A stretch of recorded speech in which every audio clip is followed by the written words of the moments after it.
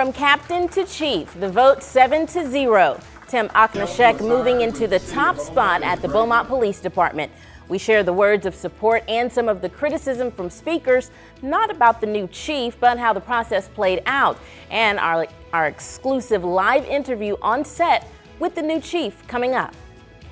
Plus, one Southeast Texas community concerned about ExxonMobil setting up a new facility in their backyards. We'll have this new report at 10 in minutes. And a few weekend showers in the forecast. Live from the KFDM studios, you're watching KFDM 6 News tonight at 10.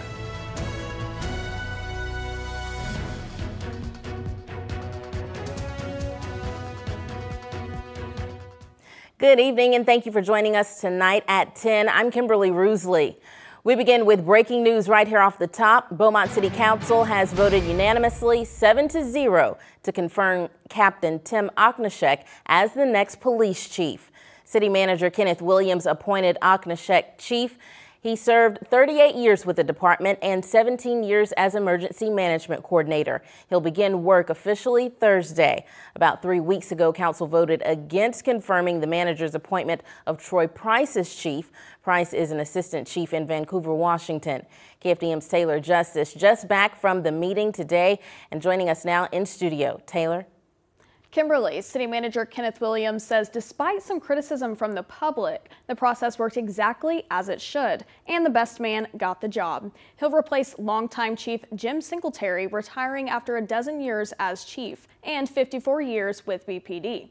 A number of speakers talked about the selection process. Some complained, saying council should have confirmed the city manager's first appointment. They questioned spending tens of thousands of dollars on a search firm and not following the end result. Some called a racial issue. Others spoke in support of the process. The city manager, Kenneth Williams, saying the end result is the best candidate, and Tim Aknashek. All other council members supported the new chief, saying he's the best man for the job. Here are some of the comments from those who spoke before council, including outgoing Chief Jim Singletary, who spoke in support of his captain, now the chief, saying he'll do an outstanding job. Mr. Williams has come up with a good man.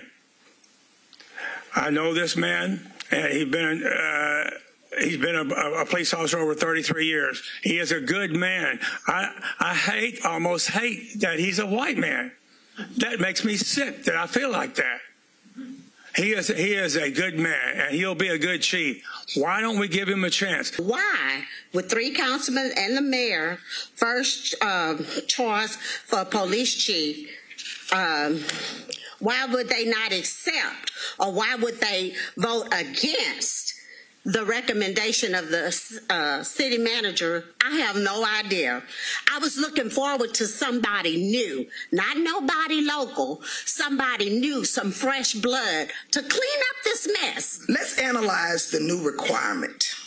With DEI being a mantra ostracized across the country, especially in Texas, it is with some trepidation that we believe this new requirement was a way of ensuring white privilege. To piggyback on what Councilman Samuel said about people standing there when times are rough, all that was said tonight, he was standing right there. Never moved. He stood right there and listened to everything that everybody has to say.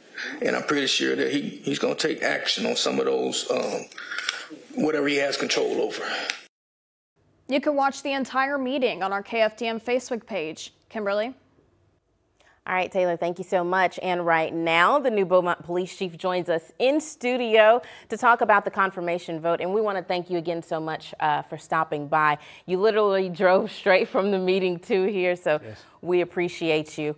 And now, Chief Aknashek, we have questions for you tonight about your new appointment. And we want to first know, did you ever have any doubts about the outcome?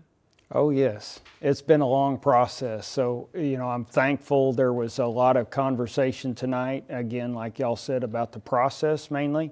But, you know, our department's been moving forward in community relations for a long time, and sometimes it's disheartening to hear negative comments, and we're always trying to do better and make things better. So I'm looking forward to opportunity to try to win the trust of some people that have concerns. And then how do you do that at this point? How do you win the trust of people who have doubts right now about not only the department as a whole, but as the city coming together, and maybe some who maybe even think about other options as police chief? Right. Well, I think the message council sent, I'm overwhelmingly appreciative of a unanimous vote. I think that sends a message to the community.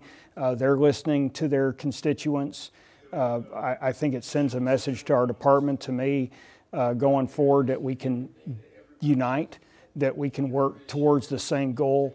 I get out there in community, as you hear, a lot, and I like to talk to people, whether it's on the street level or in a meeting or in a community meeting, but just I think that's the big thing, is to allow people to give us their input and to be there when they have a concern. And a number of people spoke to council prior to the vote, criticizing them for disregarding the city manager's first appointment after hiring a search firm to help. What is your response, and how do you want to help reach out to the community, the entire community? Well, again, the way the process was going, I'm part of that process. I'm an applicant, and I put in for this job from the get-go, and I'm just thankful that I had an opportunity to make it, and I really appreciate the words that the manager spoke. We've talked since probably his second day at the city. We had conversations about his expectations for emergency management, and we've had a close working relationship over the years. And I really appreciate his words of support and his recommended me.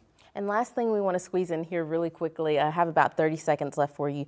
You have some big shoes to fill following Chief Singletary.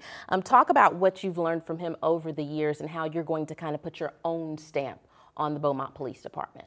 Well, I think two big, huge things that he's done is bring the department itself and the community closer together.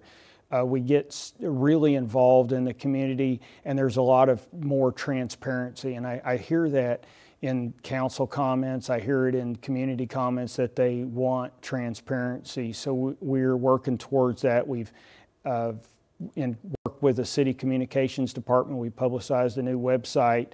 We're getting out there in community, meeting and greeting and talking, and I think that's going to continue helping, and we're going to continue that.